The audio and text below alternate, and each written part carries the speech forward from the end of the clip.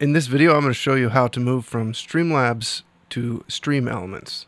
Not Streamlabs OBS, but Streamlabs alert system to StreamElements alert overlays. This is actually pretty straightforward. I just want to make sure it's very clear how simple it is to do this so that nobody has to be afraid to move from Streamlabs to StreamElements. If you want a video on how to move Streamlabs OBS to OBS Studio, I will link a good video in the description that I found by a different creator. In order to make this work, you're going to need to use Chrome. So install Chrome. I believe this will work on Microsoft's newest version of Edge as well, since it's Chromium based and you can install plugins there. But you're going to need a Chrome browser to make this work. So the first thing we're going to need to do is log in to StreamElements and Streamlabs. If you guys want a quick way to get there, there's links in the description. But just log in to StreamElements and Streamlabs. That's step number one. Then once you're logged in on StreamElements, you're going to want to click on your profile icon in the top right corner and go to Import. Then you're going to look for Streamlabs. Click on Streamlabs. You're going to want to add this Chrome web extension. So you're going to hit Add to Chrome and Add Extension. Now that you have the Chrome plugin installed, you're going to go to Streamlabs. And once you're on the dashboard, all you have to do is click the little puzzle piece looking icon in Chrome up here and look for the Streamlabs export to StreamElements.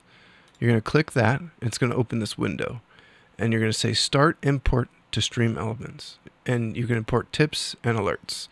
I'm not going to import tips. I'm just going to import alerts, and we're going to say start import to StreamElements and give it a second and then click done when it's done.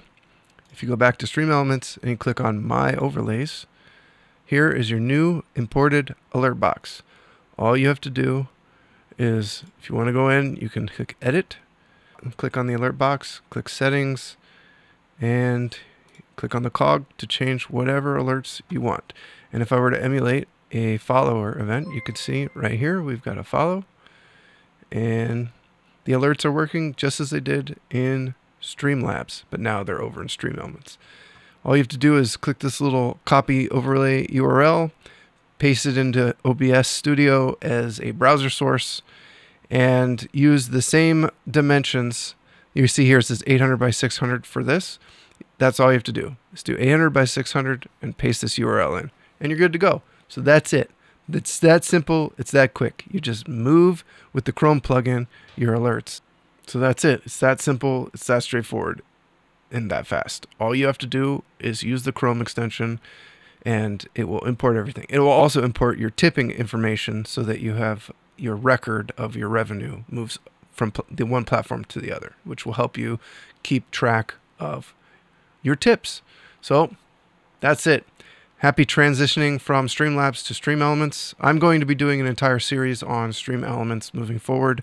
For a while, you're going to see videos on how to set up crazy effects and alerts and overlays. And then I'm going to be moving on to a very special tool and program that I think everybody should know how to use, which is called Streamer.bot. So I'll see you guys in the next one. Thank you for watching.